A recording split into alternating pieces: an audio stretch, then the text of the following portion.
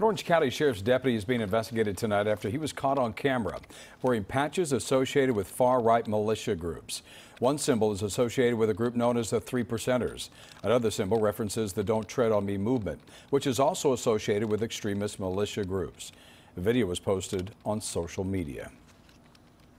The timing of this couldn't be worse. We're trying to make progress with the community and bridge gaps in how segments of our community, elements of our community, are being viewed and treated by police. To have this happen during these times is I can't use the word unfortunate because it doesn't measure high enough. The sheriff says the deputy is a 22-year veteran who is now on administrative leave.